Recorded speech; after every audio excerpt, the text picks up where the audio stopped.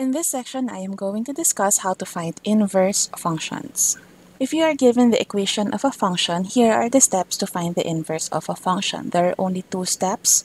First thing is you have to interchange x and y and then solve for y. This y over here will be the inverse of your function. So for example, we have f of x equals 2x minus 2. Our f of x is our y. So the first step is to interchange x and y. So x equals 2y minus 2, and next step is to solve for y. I will isolate the term involving y, so this becomes x plus 2 equals 2y. Divide both sides by 2 to get your y, and your y therefore is equal to x plus 2 all over 2. This is now your inverse function, f inverse of x. Let us draw the graphs of the two functions. To graph f of x equals 2x minus 2, this is just a linear function, so therefore we only need 2 points. So for those 2 points, I will get the x-intercept, so that would be 1, 0. And let's say if x is equal to 2, then y is equal to 2 as well. So these are our 2 points, and we connect this with a line.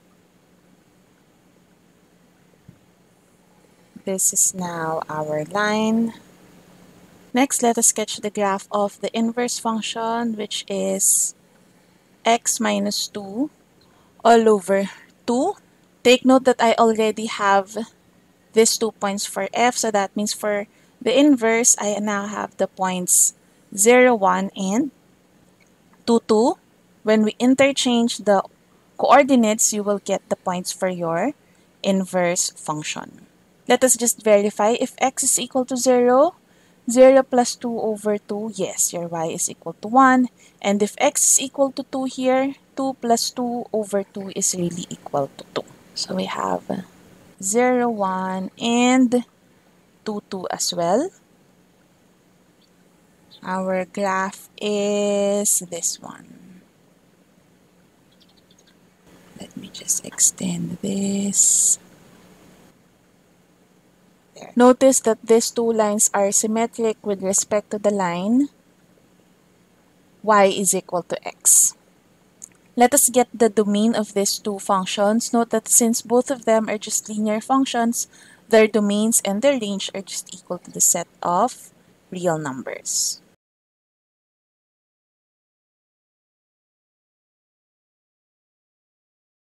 So here are the two graphs when it is drawn using the computer. So this verifies that our graph is really correct. Next, let us find the inverse of f of x equals 2x plus 1 over x minus 1. First, I will set my f of x to be my y. Next, I will interchange x and y. To solve for y, we will get rid of the denominator. We can do that by cross-multiplying. We have x times y minus 1 is equal to 2y plus 1. I will distribute x so that I can get all the terms involving y. I have xy minus x is equal to 2y plus 1. I will collect all the terms involving y on the left-hand side. So I have xy minus 2y, and then all the terms which does not involve y, I will put it on the other side. So this is x plus 1. The reason why I collected all the terms involving y is so that I can factor out my y. And now I can divide both sides by x minus 2. So our y is equal to x plus 1 over x minus 2. This is your inverse function. Let us graph these two functions. So first, we have to get the domain of f of x. We still cannot get the range of f of x from here. The domain is equal to all real numbers except 1 because we have a denominator of x minus 1. Our intercepts. Our x-intercept is, we set the numerator to be equal to 0, which means that x is negative 1/2. For our y-intercept, we set x to 0. That means that your y is equal to negative 1. For our asymptotes, what would be your horizontal asymptote? Notice that the degree of the numerator is the same as the degree of your denominator. So therefore, our horizontal asymptote is y is equal to the leading coefficient of numerator, which is 2, over the leading coefficient of the denominator, which is equal to 1. For the vertical asymptote, we get it from the denominator. The vertical asymptote is the value where the denominator is equal to 0. So that's x is equal to 1. And then we have our table of signs. I have here the factors of the numerator and denominator of f of x. This will be 0 at negative 1/2. This one would be 0 at x is equal to 1. Everything to the right of this is positive. Everything to the right of 1 is positive. And therefore here it's positive, negative, positive. For this one, the domain of f inverse is everything except 2 because we have a denominator of x minus 2. Recall that the domain of f inverse is the range of f. So from here, we can say that the range of f is everything except 2. Here, it will just become y. Y not equal to 2. Also, the range of f inverse is the domain of f. Since the domain of f is x not equal to 1, here it will be y not equal to 1. Because we are talking about the range, so therefore it's y. For our intercepts, our x-intercept is negative 1. Our y-intercept is negative 1/2. Note that this is not so surprising at all. Look at this. The y-intercept of f inverse is the x-intercept of f, and the y-intercept of f is the x-intercept of f inverse. Because remember, the x and y coordinates will just be flipped if you're looking at its inverse. And also, the horizontal asymptotes and vertical asymptotes will also be interchanged. Here, this horizontal asymptote will now become its vertical asymptote. It will become x is equal to 2, and this vertical asymptote of x equals 1 will become a horizontal asymptote y equals 1. The x and y will also be interchanged. Let us verify that. Is the vertical asymptote equal to x equals 2? Yes, you have a denominator of x minus 2 here. Is the horizontal asymptote y is equal to 1? Yes. The degree of the numerator and denominator are both equal to 1, and therefore, the horizontal asymptote is y equals the leading coefficient of the numerator, which is 1, over the leading coefficient of the denominator, which is 1. Next, we'll have our table of values. This one will be 0 at negative 1. This one will be 0 at 2. Everything to the right of negative 1 is positive. Everything to the right of 2 is positive.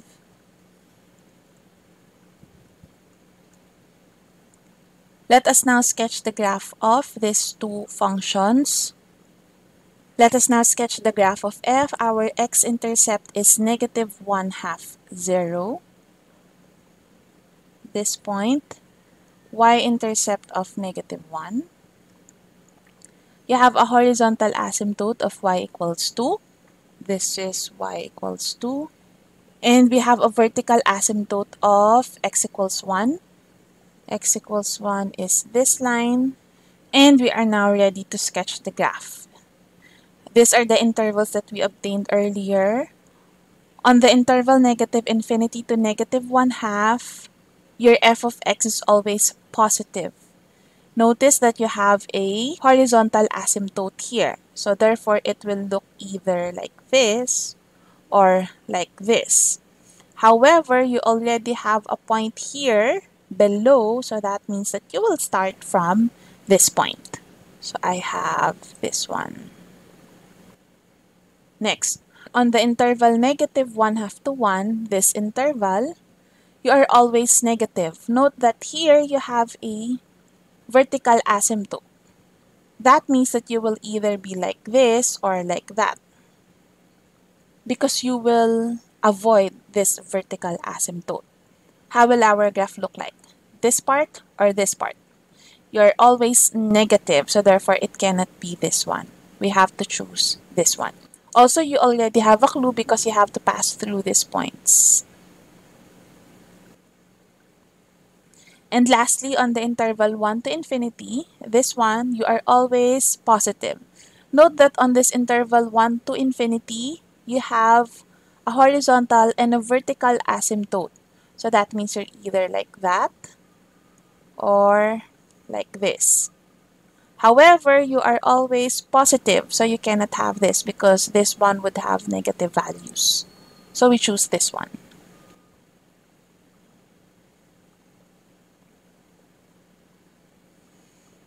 That's the graph of f. For f inverse, you can already have a guide here because everything will just be interchanged. Y-intercept would be negative 1/2.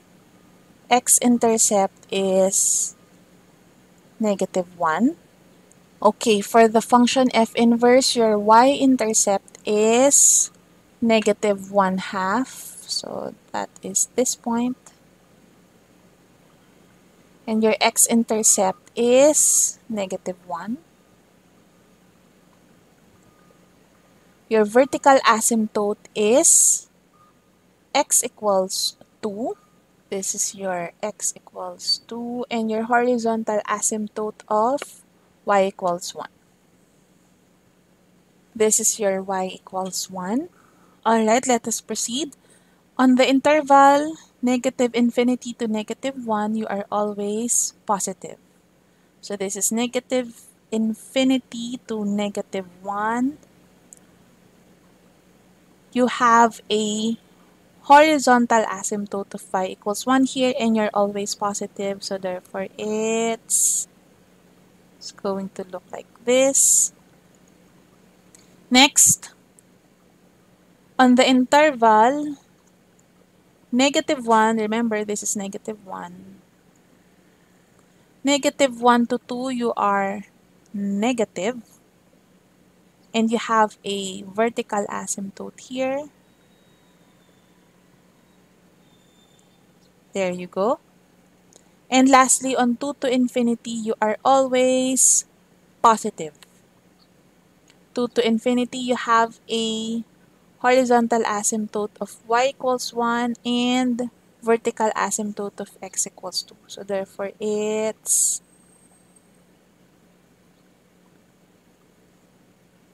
going to be like this one. Next, let us find the inverse of this function. My y here is equal to square root of x plus 2, and then interchange x and y and solve for y.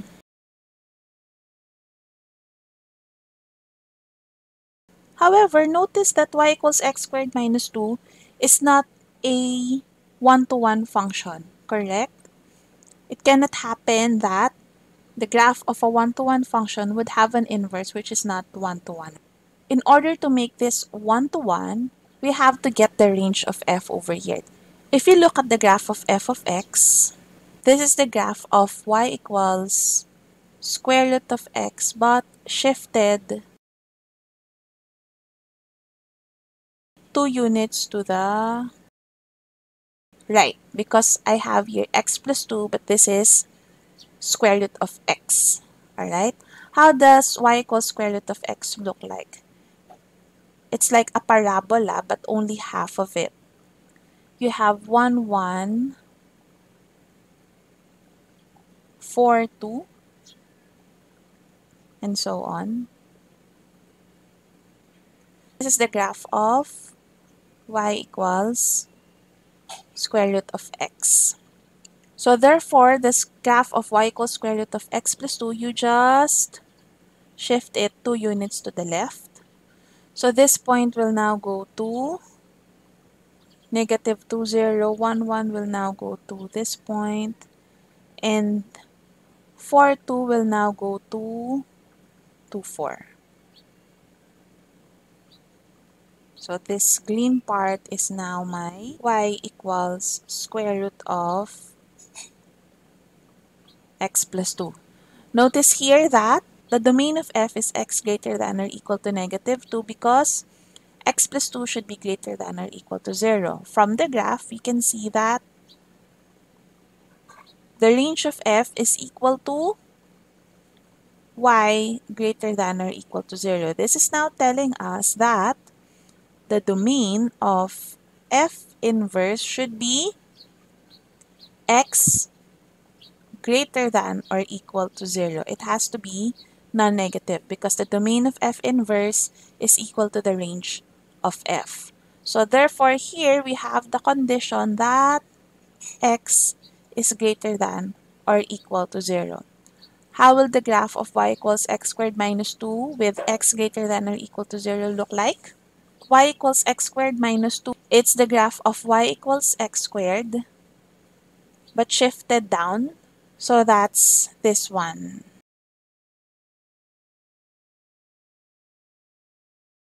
Something like this. However, we only want x to be greater than or equal to 0. So that means I will now remove this one.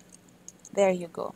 This is now the graph of your x squared minus 2, but x is greater than or equal to 0. Notice that these two graphs over here are symmetric with respect to the line. Y is equal to x, correct?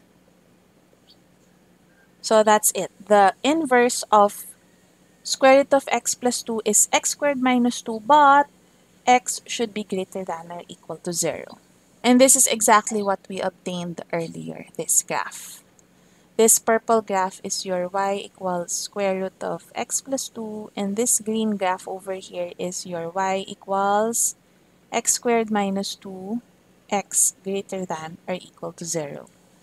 Let us recall that a function will only have an inverse function if it is 1 to 1. Because if we have a function which is not 1 to 1, it is possible to have two elements in the domain and it will go to one element in your range.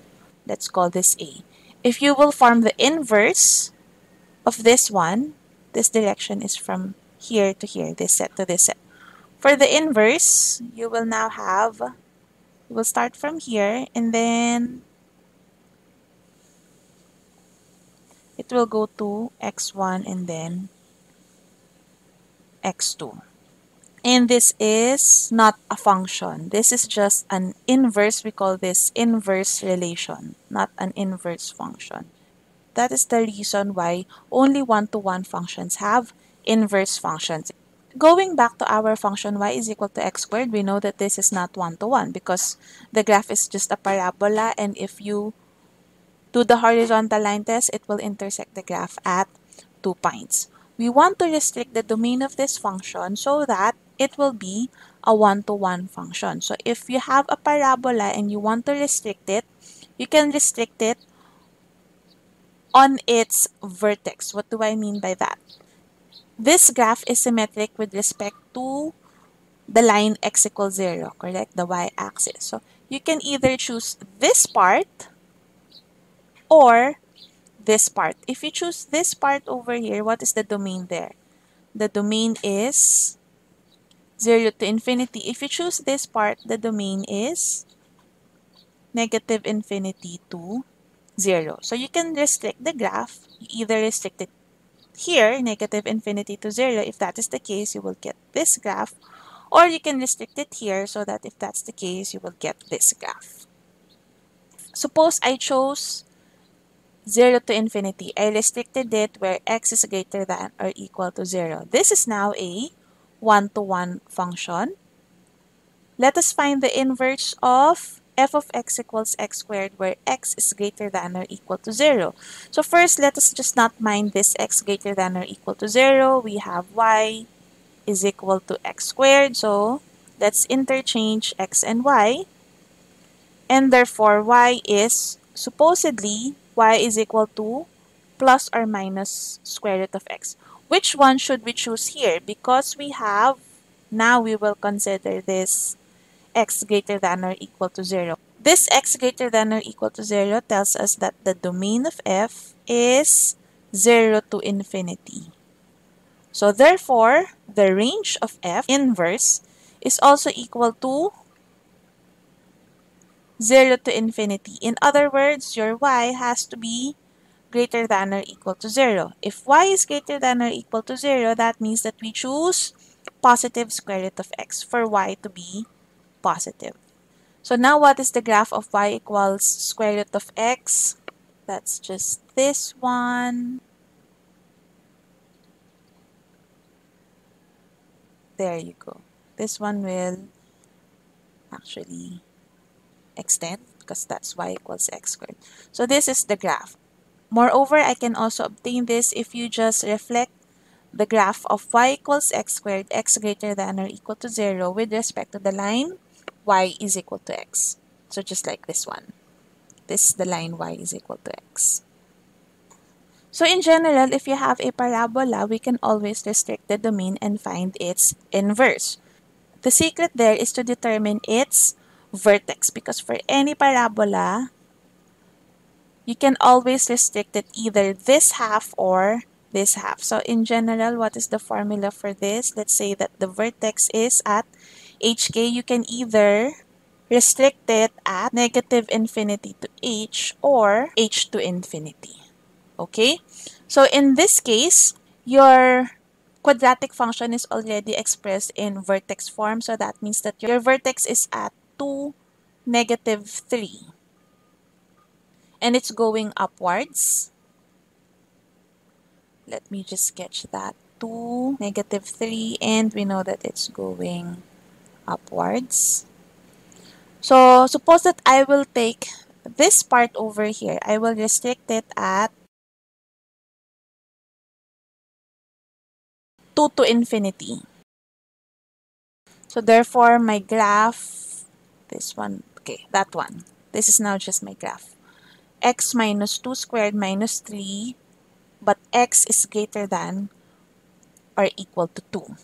How do we get its inverse? You have y equals. First, let us interchange x and y.